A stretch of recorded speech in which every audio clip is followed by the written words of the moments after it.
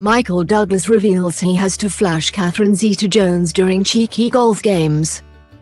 Michael Douglas has revealed that he sometimes has to flash his wife Catherine Zeta-Jones when they play golf together. The Hollywood stars are both keen golfers and regularly head out for a round together. Zeta-Jones, 53, previously let the cat out of the bag about their racy rule, and it came up as Douglas talked to The Guardian. The Ant-Man star, 78, didn't beat around the bush and confirmed that they do have their own cheeky way of playing when they hit the course. Explaining how it works, he said, "The rules are I have to whip it out if I don't hit it past the lady's tees, which I manage most of the time. But there have been times when we're playing alone, and have to give her a little show because we are competitive. But only when I play with my wife," added the falling down star.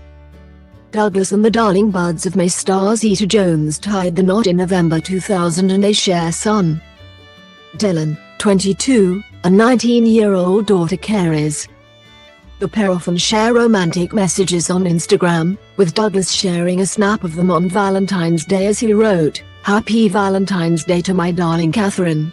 I love you so much." In November, Zeta-Jones posted a picture on her account of them kissing on a beach as they celebrated a marriage milestone. 22 years and 1 day, she wrote. "It's in the fine details, love you sweetheart."